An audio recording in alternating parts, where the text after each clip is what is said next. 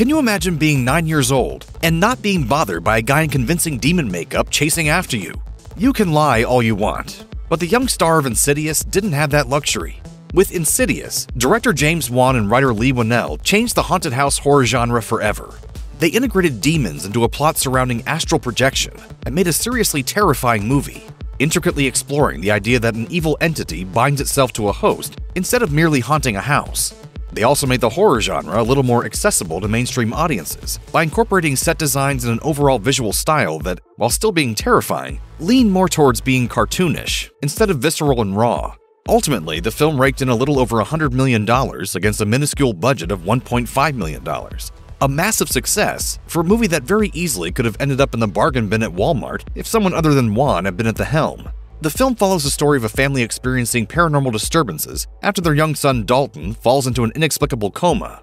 Believing their home to be haunted, the family moves into another, but the disturbances only continue.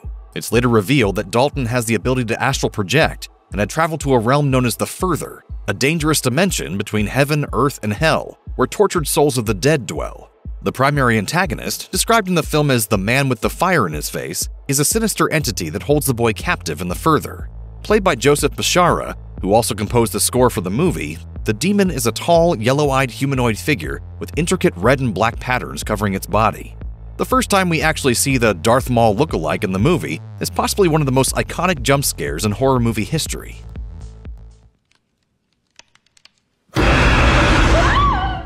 On set, the director preferred that the actors didn't meet Bishara until they filmed a scene together, because it was the most natural way for him to film their reaction.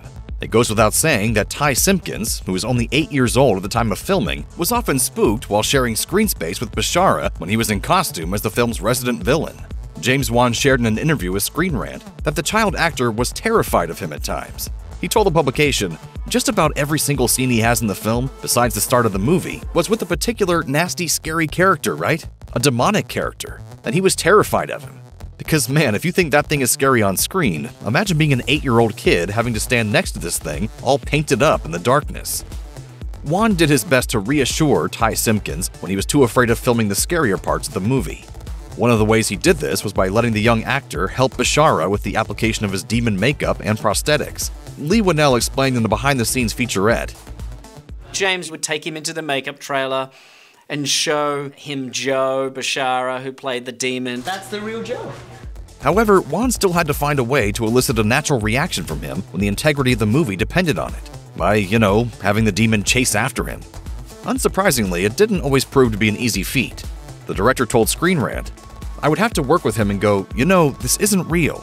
And sometimes I would have to go, you know what, in this scene I really need him to break out and cry here. Then I would try and find some way, without scaring the kid too much, to extract that out of him. Then when I would yell cut, I go, see Ty, that wasn't so bad, was it?" And he's like bawling his eyes out. Poor kid. But hey, it was worth it for everyone involved.